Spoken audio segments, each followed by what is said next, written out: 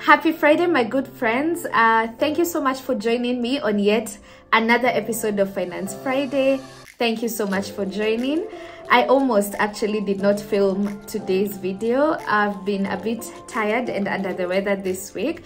So I figured let's have something a bit light, a story time. I'd like to tell you guys about my job loss story and some of the lessons that I learned after losing my job in 2019. I think this is a very important conversation to have, especially because I have been hearing of a lot of layoffs in big and small companies, and I thought that maybe I can share my story on here, and hoping that and I hope that even as I share with you guys some of the lessons I learned after losing my job, that it's gonna be a bit beneficial and encouraging to some of you who have either experienced that, are already experiencing it, or are worried about losing your job in 2023. So thank you so much for joining me. Let's get into it.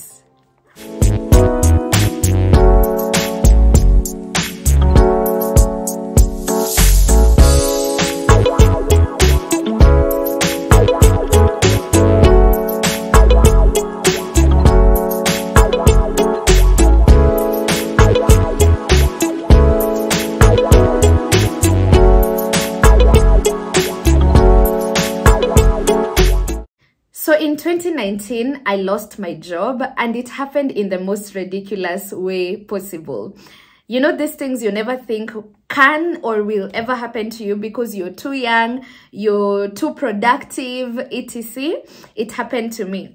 So I finished school in towards the end of 2016, but I graduated in 2017, and I got a job before graduation. How exciting was that? So I did a Bachelor of Economics and Finance in KU, and after that I started working in an investment company, first as someone in admin, and then eventually I was able to get a position in the department I really wanted to work in, which was the investments department. So I worked for 2017, 2018 and 2019. And towards 2019, I lost my job. So this is how it happened, which is absolutely ridiculous. Maybe you guys can let me know in the comment section if you have experienced this or have had someone who's experienced this. Now, we knew that the company was laying off people because of rather liquidity issues. So it's not that it was something very new, but for some reason in my head, I never thought that it would happen to me because I earned very little. I used to earn 40,000 every month gross. So I figured that, I mean, I'm earning too little for this company to let me go. I get people who are earning way much more being sacked because that would save the company more money. So anyway, so this morning I go to work. It's just a normal day. Of course, you've been hearing maybe a couple of the past months, maybe 3 months, 4 months, people have been losing their jobs. But I mean, I just went in, normal day. Around maybe lunch hour there, I got called into a meeting by my manager, and she started explaining to me just the same story that I'd had before, that the company was having some liquidity problems, etc., and that they were letting me go. So I wasn't being given notice that they will let me go towards the end of the month or in 3 months. They were letting me go that day. So the instruction after that meeting was to hand in company property, so your laptop, your access card and everything, and they were gonna give me 2 months worth of my pay. So that particular month, and then the month that followed. I mean, I do not even think that I remember very well the feeling that I had apart from shock. So the only person I called then was my mom, of course, to tell her that, you know, this is happening.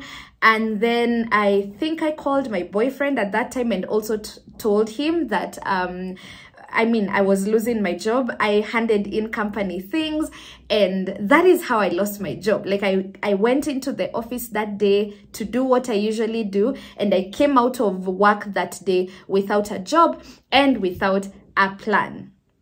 Now, I will not get into the details of what happened after that in terms of like my emotional well-being, but it was a really, really tough time. I remember not being able to leave the house for like 2 weeks, sorry, because I was just like, okay, what exactly am I going to do? Where am I going to go from here? And so maybe because it's now been a bit over, I don't know, maybe 4 or 5 years since that happened.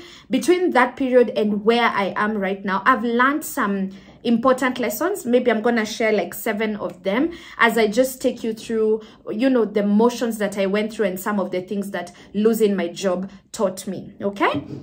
So the first lesson that I learned was don't prioritize your job over your career. Now give me a chance to explain this. Over the 3 years that I was employed, I really feel like I gave my employer all my hours. The working conditions were in such a way that I could work from morning and sometimes have to extend all the way to, I mean, I can tell you a number of times we left the office past midnight or some minutes to midnight, and that was pretty normal in that company. If you guys know the working conditions of like investment companies, audit companies, audit firms and all that, you do know that that is usually a possibility, like you work past the normal 8 to 5. We never had an 8 to 5, and the most ridiculous part was you were not paid for overtime. So it was not considered overtime. It was just company culture, really. That's just what happens towards end month or during busy season.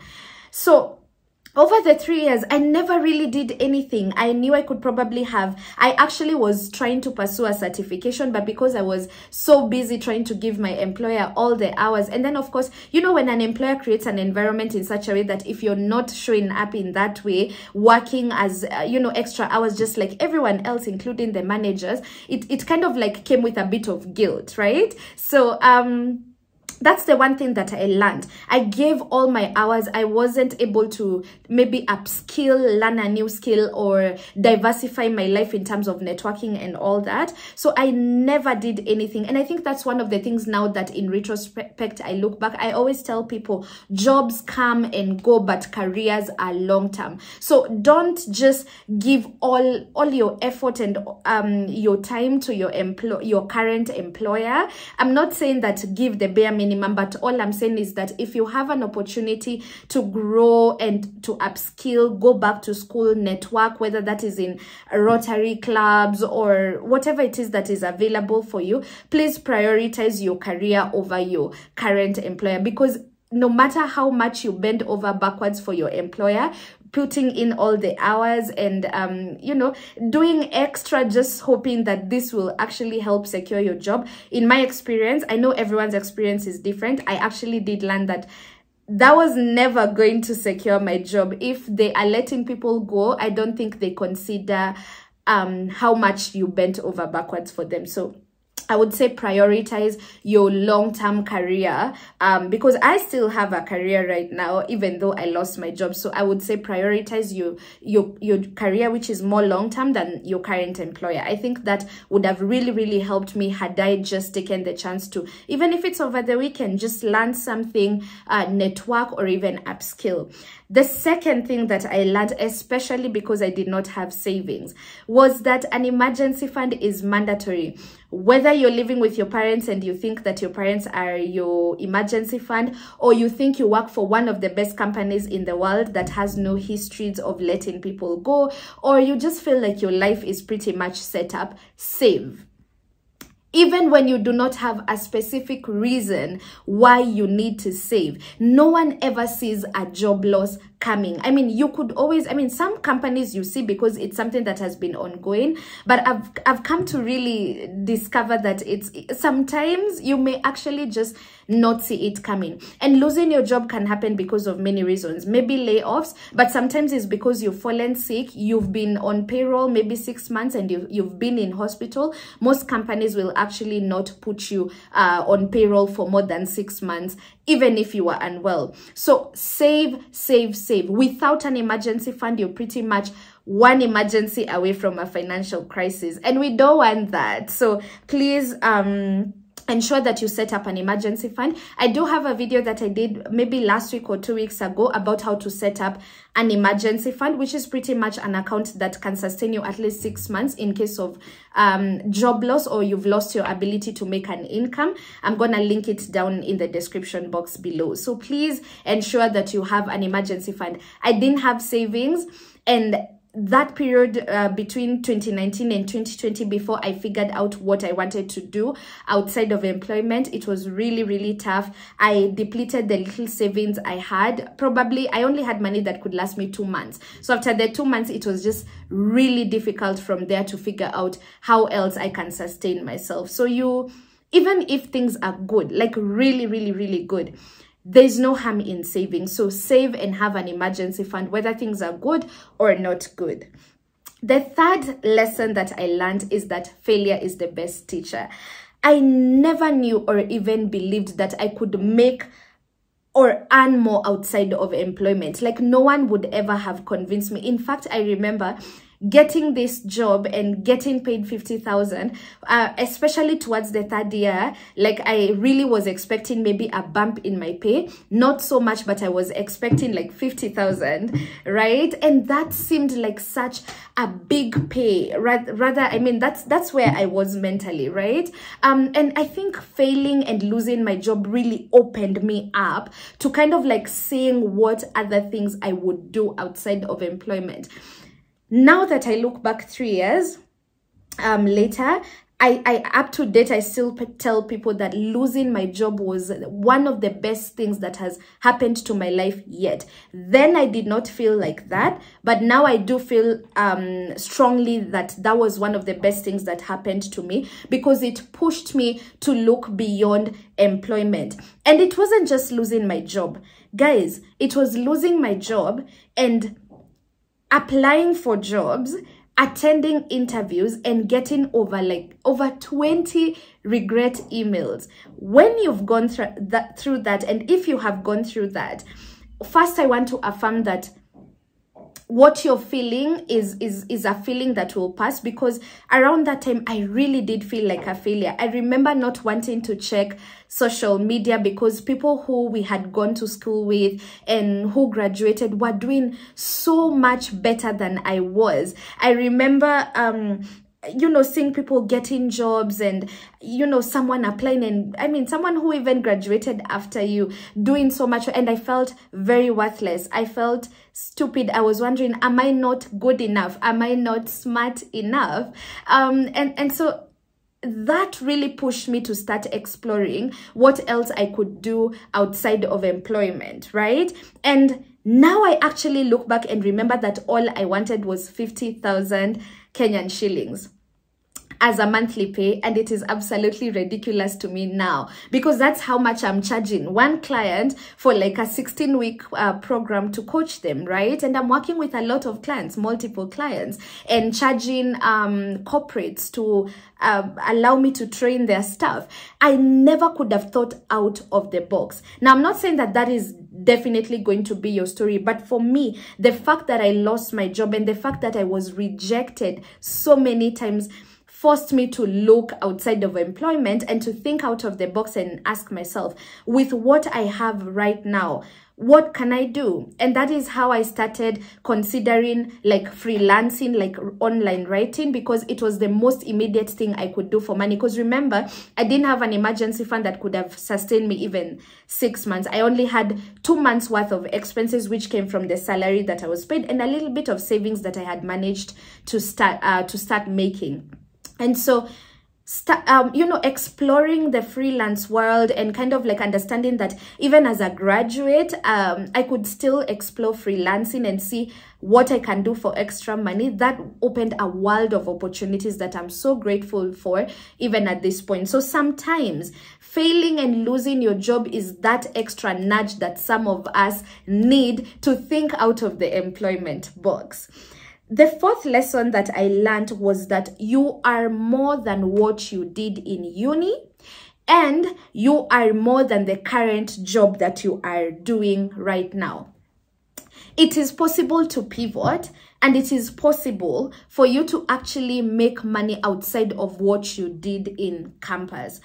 Now, for me, it's a little bit different because I did do a Bachelor of Economics and Finance, and I was working in an investment company. It pretty much seemed like I was just doing exactly what I was supposed to do according to what I studied in school. However, what I do right now is an amalgamation of more than just what I did in uni. Yes, I did do a Bachelor of Economics and Finance. Yes, I did work in an investment company. I do understand that for some people that just seems like the natural progression of things would ideally be that I work in another, like in the finance industry, like in a firm or in an audit company. That's where I was looking. Again, it's not where I am right now. Now I am into content creation.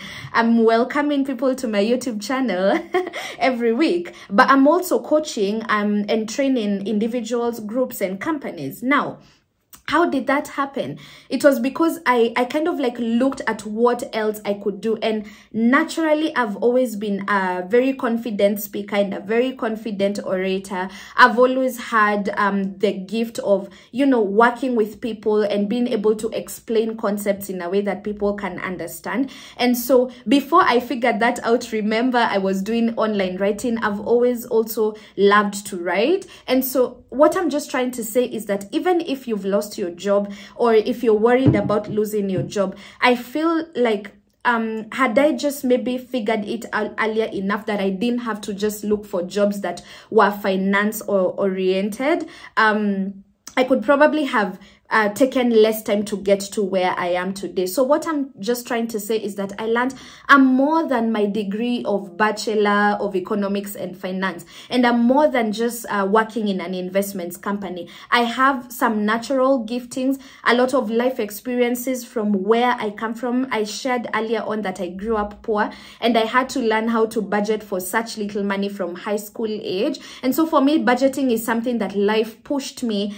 into learning and understanding, because otherwise I would not have, survived, right? And so combining what my degree and having worked in an investment company to learn a little bit about how people can invest their money, and then my own life experience of growing up poor and having to budget for little money, all those things now culminated into me realizing that I could coach and train people on financial literacy based off of my life experiences, but also what I have experienced in the workplace and being backed also by what I did in school. It is easy to pivot, guys. I have talked to my clients who have worked in a particular industry for a very long time, lost their jobs, or they left for one reason or the other, and they have taken a 6-month certification in like software engineering, for instance, or virtual assistants, and now they have completely pivoted from mechanical engineer to a virtual assistant. I actually do have a friend of mine called Velma. If you don't already know her, you can search her online, Virtually by Alma. She's a virtual assistant right now, but what she did in school was completely different. Hi Velma, if you're watching me. So all I'm just trying to say is that understand that you're more than what you did in school. I feel like that will make your experience and that fear of losing your job a bit more bearable. Still on that note, the 5th thing, don't underestimate your natural giftings. Guys, if anyone at all ever told me that I would be coaching and training today, I would not have believed you. I was that kid.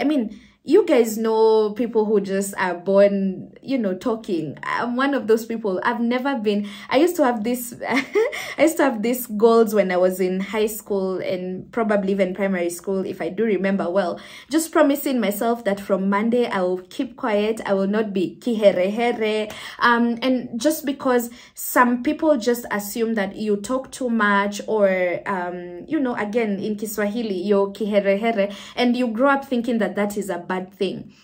But the more self-aware I have become, the more self-confident I've become, even in therapy, working with someone who has helped me to see my natural giftings.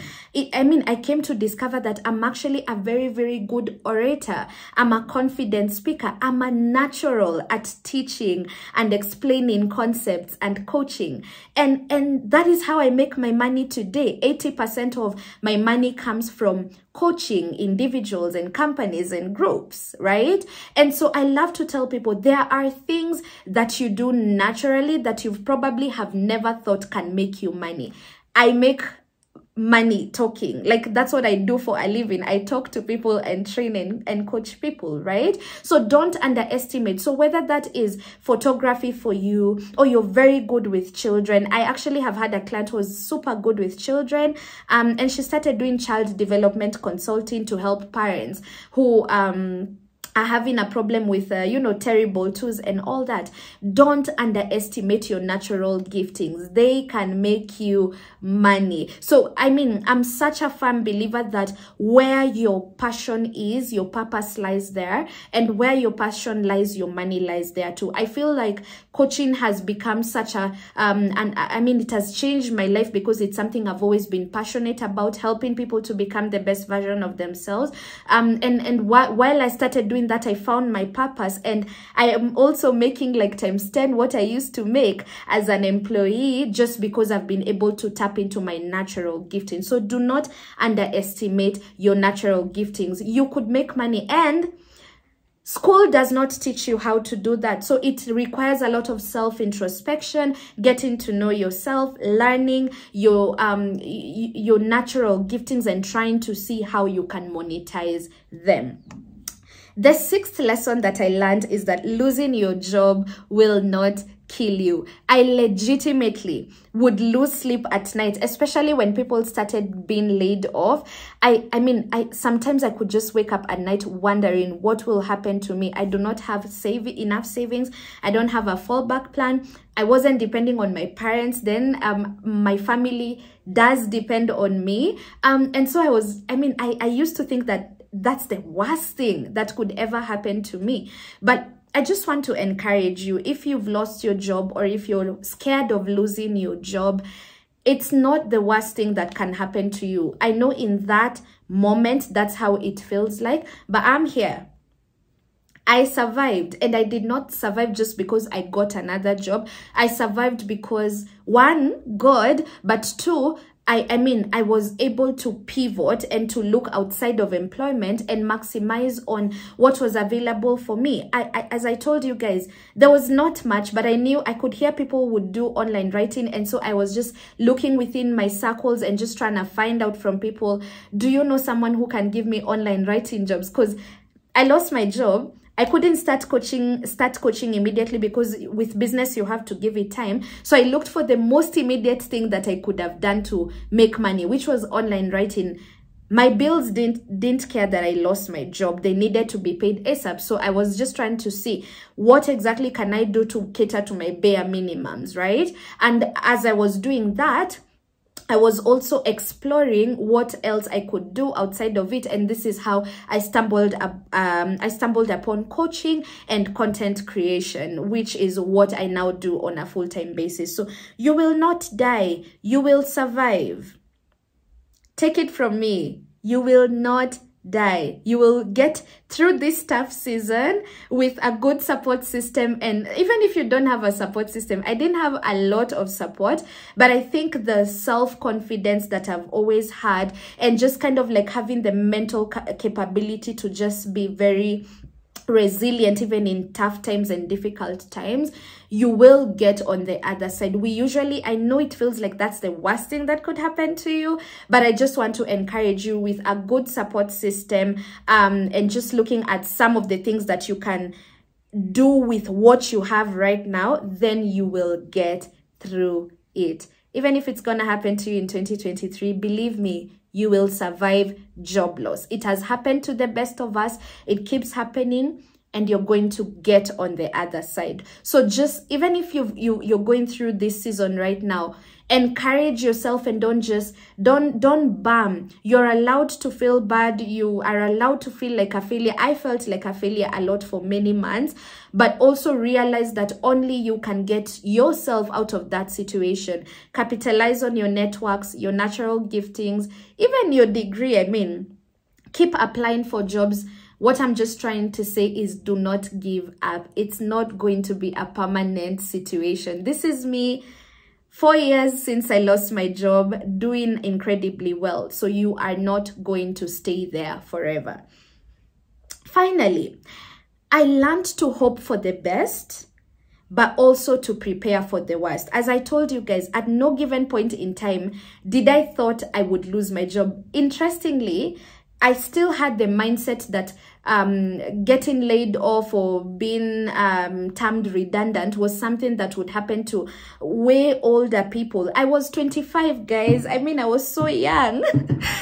Losing your job, your first job at the age of 25 is not something that people think would happen to them. However, I have come, that experience taught me to always hope for the best, plan for the best, anticipate the best, but also prepare for the worst. Okay, this is where things like, as we spoke about earlier, emergency funds come in.